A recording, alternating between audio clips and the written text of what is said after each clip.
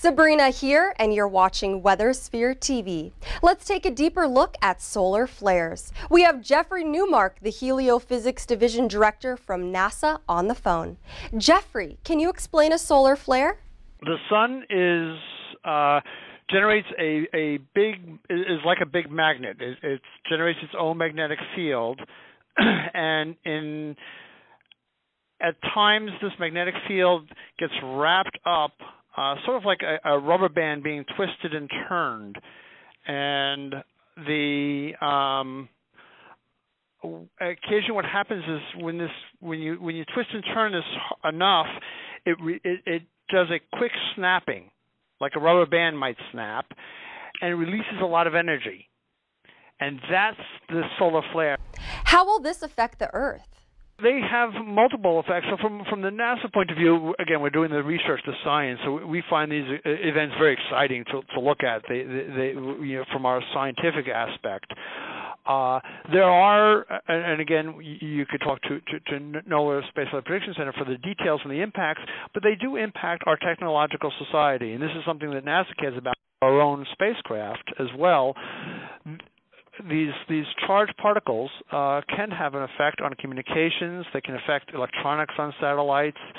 There are effects that can be felt on electrical systems on the ground, power grids, airlines, communications. So there are effects, but NASA's interest is more on the science side of that rather than the effect side. What's the correlation between solar flares and the northern lights? It's these solar storms that when the impact, so you can think of these, we call them a magnetic cloud, in fact. So these charged particles travel from the sun throughout interplanetary space. The Earth is also surrounded, we know it has its own magnetic field. That's where you can use a compass.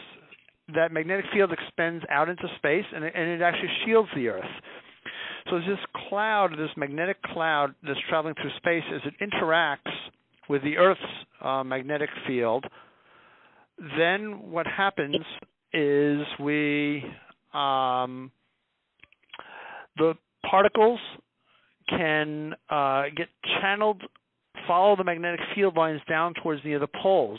These charged particles then can accelerate our upper atmosphere, and they generate the northern lights. So these storms are actually the cause of of the northern lights. And in fact, the next few days we should actually see some really nice aurora from this latest storm. Thank you, Jeffrey. If you'd like to learn more about the northern lights and the best locations to view them, visit weathersphere.com/news.